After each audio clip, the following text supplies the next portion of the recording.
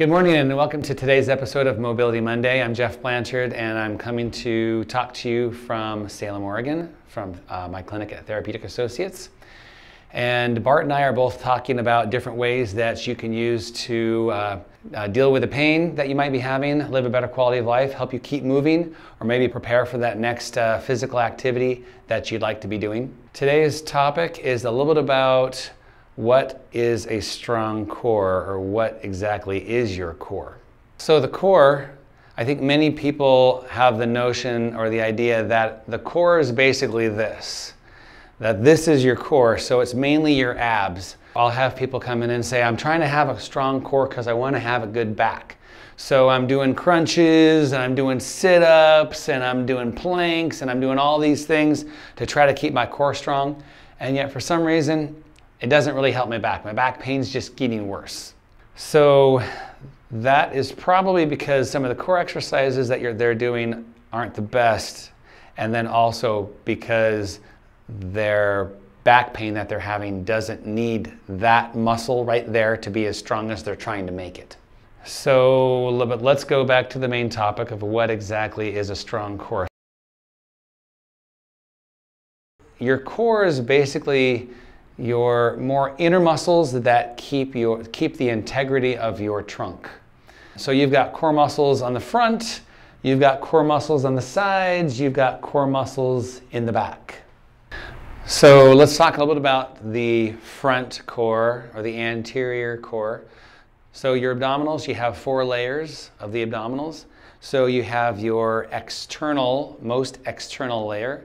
That's your 6-pack layer that you might want to show off to your friends if you happen to have a 6-pack. Under that layer, you have a layer that goes in this direction here. This is your external oblique. Below that layer, you have a layer that goes up in this direction here. That is your internal oblique. And then below that, you have a layer that goes across to this direction here. That is your transversus abdominis. So each layer, those muscles travel in different directions because muscles pull to hold in that direction. Now your core is going to do a better job for your body when it can contract and hold you instead of just pull you forward like a sit-up does.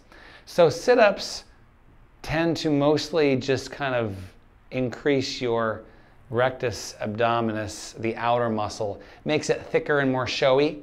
So people do sit-ups because they want to show off that muscle, and yet sit-ups don't really help your body a whole lot because they oftentimes miss some of those deeper muscles.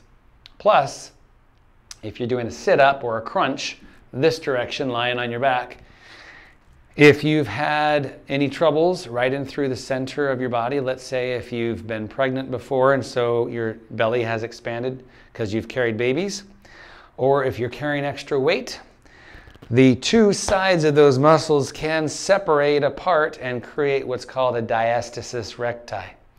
And a diastasis recti is basically a little bit of a failing of the tissue that connects those 2 sheaths of muscle.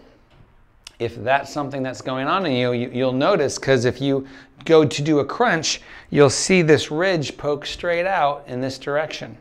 So if that's going on for you, you probably don't want to be doing crunches and sit-ups. You want to actually hold that together and keep that together if you're going to be doing something like this, so it doesn't continue to pull apart. That is actually something that physical therapists will treat. If that's something that's going on for you, you could always look at coming in to see us so we can teach you some things to deal with that. So that's more of your anterior muscles. The muscles around the sides, again, those are more your obliques, which is what we talked about before. But then there's the back side, your posterior core. So you have muscles that travel along your spine. Those muscle groups are called your erector spinae muscle groups that go all the way down. And then you get down to the deepest muscle layer, and that's the muscle that we call the multifidus. And that muscle we talk about a lot with our patients because oftentimes when people come in with chronic back pain, that muscle is not working. In fact, it typically shrinks way down and gets really small.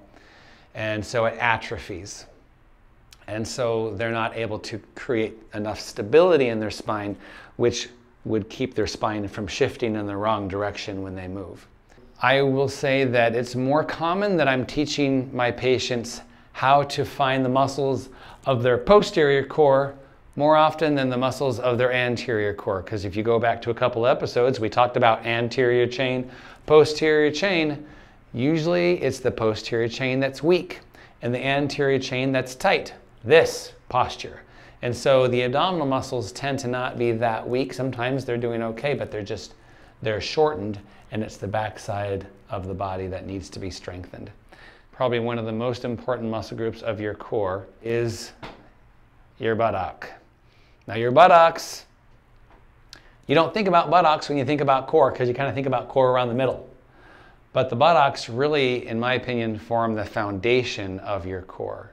If you don't have adequate buttock strength, then you're going to tend to over-move through your spine because you're cheating your hips, because you don't tend to move through those hips enough. And so instead of moving through your hips and using your buttocks to be strong this way, you move through your trunk, and then you end up stressing out the low back.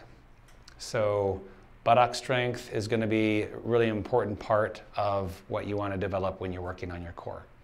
So tune in next time when we meet again for our next Mobility Monday, and we'll talk about some great exercises for you to address some of these core muscle groups. And make sure that you don't forget that motion is lotion.